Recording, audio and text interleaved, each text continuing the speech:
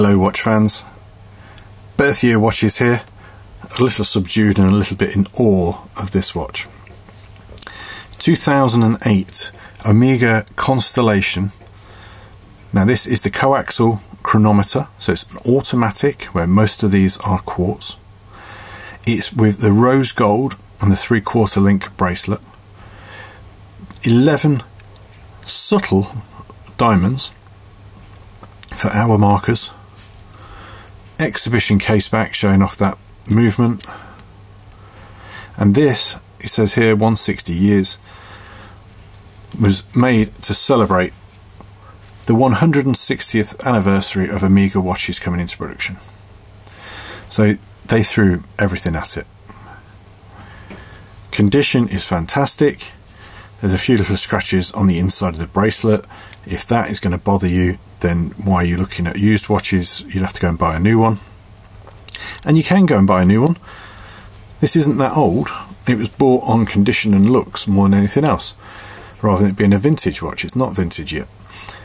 You can go buy a new one with diamonds on the dial, in the bimetal finish, without it being the special edition, and it's just shy of £10,000.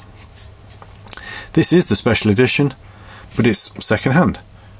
So you're looking at a considerable amount less than the 10 grand you would need to go into an Omega boutique and get one. How much less? Well, you have to check the website. There is a comment in the pinned, there is a link in the pinned comment. So many of these were available quite cheaply a few years ago. The Constellation, these Manhattan ones. And that was because people didn't want the 32mm, 33mm case. They didn't particularly want quartz then.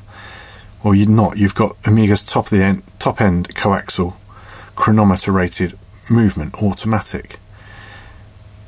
There's no gold plating on this, it's all gold. Those diamonds are subtle, but they are nice. You know, it's not iced out, it's just subtle bling. This is the sort of last of the line of these with these, what they call thin claws. These claws would actually mirror the things to hold mirrors on.